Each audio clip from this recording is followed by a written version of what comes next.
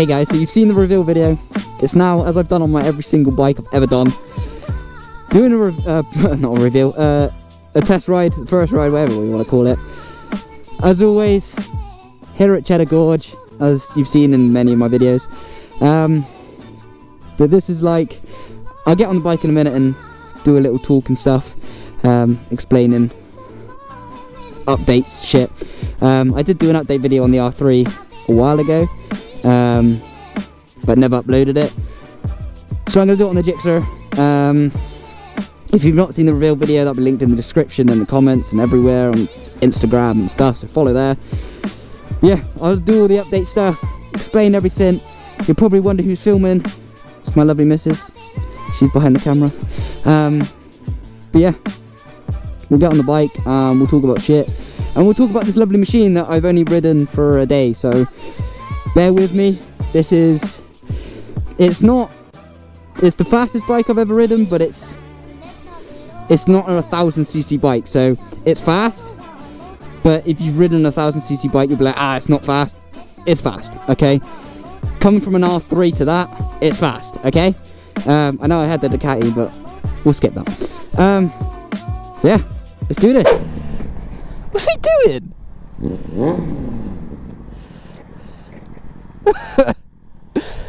What's he doing?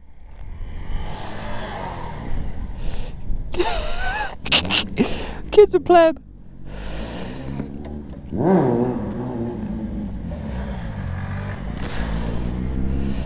Alright. I've also got these two Muppets. I mean, he's a Muppet. He's my bae. He's a Muppet. Alright, let's do an update. Tell you what's been going on. And ride the GSXR. Right, so you may see, like, I might add in bits with the from the R3, just explaining. If I forget something, it's easier to just chuck in that video and shit and whatever. So we'll talk update, but we'll also talk about this bike, because it is an awesome bike, and I know I say that about pretty much every bike I've ever ridden. Here comes Bandit Man. But it really is. It handles. These have got super coarse tyres on, but I mean, it's not been in the best of weather to be chucking it around, but it does handle really well. Like, it's when I rode the Z800E, it feels like that. Like, it handles amazing coming around corners. It's so, like, smooth. It's not a heavy bike, but it's smooth. And you could tip it in a corner in the right gear, power it out. Obviously this red line's at 15,000 all the way up to 16,000. Mental. But that's like, it's got kind of like two power bands, one at like 7 and then another one at about 12, and it's fucking, then it rips your head off. The top speed of it is stated about 164, 168, somewhere about between there, which is insane. I actually picked this bike up. You're probably like, why did I get this? Because I've got the Supermoto that I'm building, which I'll also update you on. I wanted a commuter bike, so I wanted something cheap, and this was going really cheap because there's slight damage on the right hand side where it's just been dropped. And I was like, mate, that's fine. It's got 26,000 miles, brand new MOT, full service, everything. Like, brand new ramp wrist sprocket and chain. It's been looked after. I do obviously want to do a couple of bits for it, but this will be mainly going to work and back my bike. And I wanted another super sport, so that's why I got this. Cheap, reliable, and just great fun. So I'm in third gear, I think, right now. Let's have a bit of fun.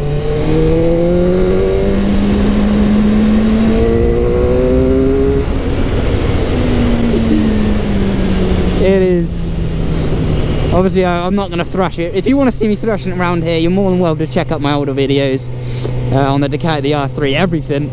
I've ridden a lot of bikes along here, but I ain't doing that today. Not in this, not in the wet. Like, nah.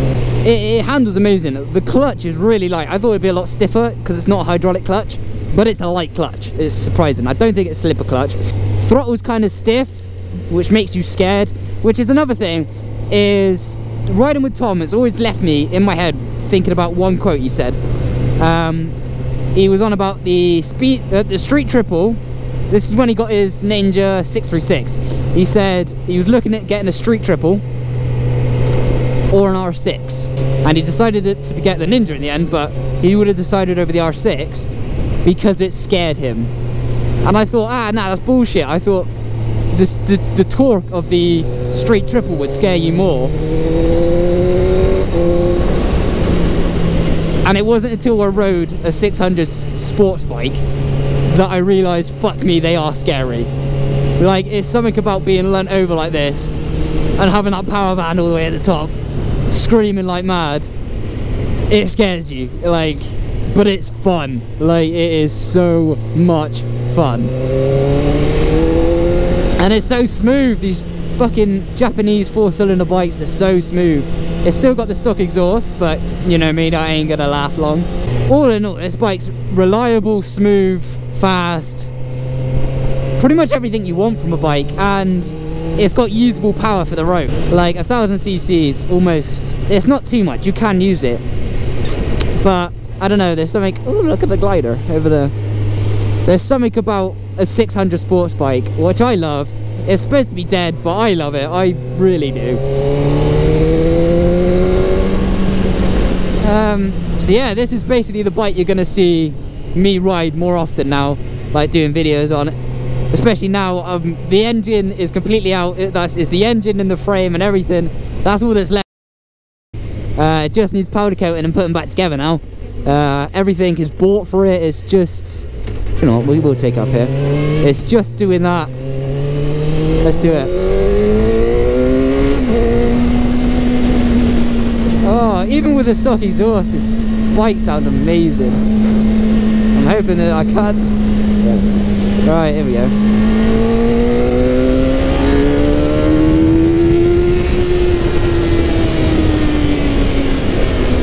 It is good, man. And it just handles so nicely. If you go to the video of me riding the Z800, that's exactly how this feels. Now, if you just want to see the update video, like where I've been, all that kind of stuff, skip to this number and you can see that.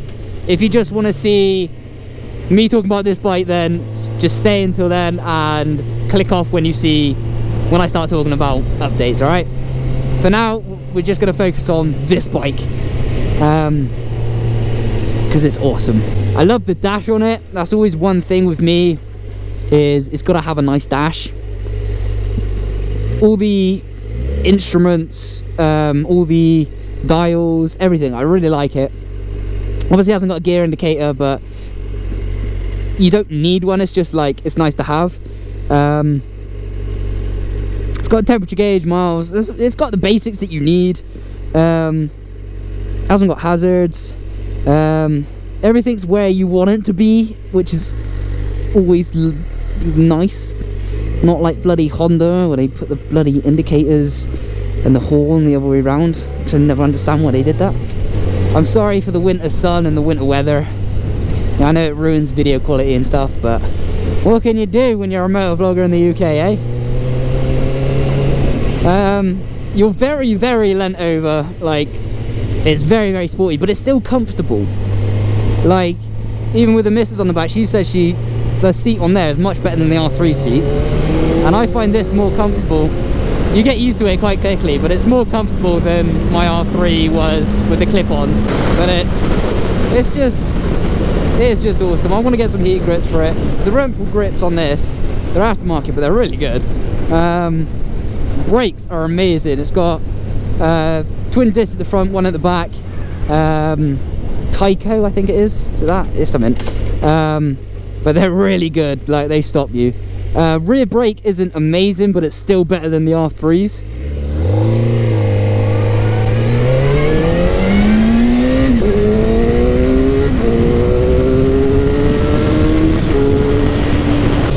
But see, it just handles. It doesn't feel heavy. Like, when you look at it, it looks like a lump. It looks big, but it doesn't feel heavy. It's not super tall. I'm tippy toes, but I'm a midget. It's more you're straddling it, so it feels so you can't touch the floor, if that makes sense. Like, it's wider. Massive tank. I'm not sure what litre tank it is actually. What else can I say? It's amazing around town because the power band's so high, you can prod along in 6th gear and just absolutely chill. Like, I'm chilling in like 6th gear, and then 5th I think. 6th gear now, and just chilling at 40, and it's super smooth. It doesn't vibrate. Like, you do this on an R3 and it fucking vibrates like mad, but this is just smooth, easy at town. Like, you're not going to get yourself in trouble. It's amazing, it really is. It's such a good bike. Sun's starting to go down now, but yeah, that's pretty much everything that I need to talk about this bike. If there's any more things I think of, I'll put a thing at the end of this little section of all the other stuff I think of this bike. But yeah, you're gonna see a lot more of this bike, so stay tuned. If you're thinking about buying one of these and you want to know more, subscribe and you'll see more videos of me talking about the bike and modifications and all that kind of stuff. Yeah, I love it. I hope you guys enjoy watching it. Now I've got a Super Sport and a Supermoto, which is what I've always wanted. So yeah, obviously you're gonna get the reveal of, if it's not out already, it'll be out soon, as soon as it's done. But yeah guys, I am back, so make sure you subscribe, make sure you're liking all the videos, and that's pretty much everything. Yeah, you can now end this video if you just want to see the review of this. But now I'm gonna give you an update of where I've been, what I've been doing, that kind of stuff. So if you're not here for that, you're more than welcome to click off. If you are, stay tuned. I know it's a long video, stay tuned and we'll go on and talk about where I've been, what I've been doing, that kind of stuff. So you've still seen videos, like I've still been uploading the Euro trip and stuff, but obviously that I went in August, I think. Was it in August I went? Yeah, August into September, yeah. That's when I did the Europe trip. So that's ages ago, that's like a few months ago now. So it has been a while since I've actually made a video. I've made one other video, which is the update video on the R3. Other than that, I haven't made a video. Like, I've not even had the GoPro on my helmet. Like, my GoPro Hero 4 Black is broken, so I'm running the session, which I'm hoping is still recording, because otherwise I will be upset. But yeah, I've not made any videos. Obviously I've got a new missus. I know she's wearing the same helmet, don't ask questions, but yeah, she's lovely. She's helped me through a lot. If you've watched my depression video, you know I've gone through shit. I went through another dark stage like that. I'm still in it. I've had to go for therapy and all that kind of stuff now, but I'm getting there. I've got the help that I need to get better, basically, so you don't need to worry about me. But yeah, I stopped making videos, I stopped recording, stopped everything like that, and was just like, I'm not gonna tell anyone, I'm just disappearing. Like, I just need time on my own, work out what I want. I was thinking about changing jobs, all that kind of stuff. Still at the same job. I've moved house, you've seen that. But yeah, I've just been living my life. I haven't really done anything, but I'm back into it now. Now I've got a new bike, I'm building the KTM. I feel like I'm back. I feel motivated again to make videos. So I'm just waiting for that summer, man, waiting for the summer. I'm gonna film some of the holidays I go on, all that kind of stuff. I hate this corner.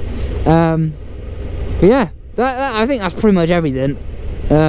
If not, I'll chuck in little clips. I'm gonna chuck in little clips of us riding back here. But yeah, I think that's everything. I love all of you guys. You guys are awesome. You're still showing so much support on all the videos, man. It's amazing. And yeah, I can't thank you guys enough. So yeah, I'll see you in the next one. Peace out.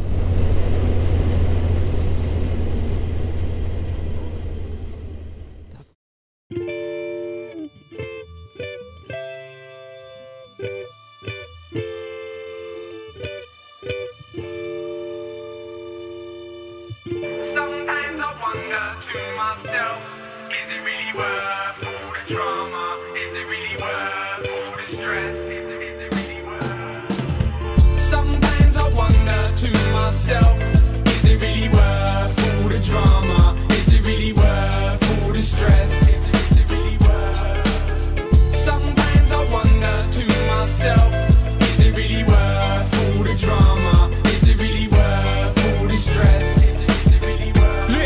Every now and then I sit back and ponder my life. I got it proper popping, honesty, holler me if I'm lying. But sometimes this shit's got me feeling sideways, cause I'm trying to do it my way, get left with a migraine. I wanna do this music thing forever, no half measures. You want fresh, I feel it, you can't bet at my house stays. My brother's always trying to shit on you, top breeze, and I ain't even hearing the set. I'm like, oh please, I'm one of the best to do it. Did he within my test, I stupid, ready for anything, give me the pen. I kill him again, the rest I'm moving back. I'm trying to fucking unify the scene, so forget about the beef blood, forget about the queen, cause I just wanna chill on the beach with my homies.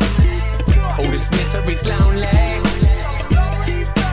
One more time for my motherfucking man in blood. Sometimes I wonder to myself, is it really worth all the drama? Is it really worth all the stress? Is it really worth? Sometimes I wonder to myself, is it really worth all the drama? Is it really worth all the stress?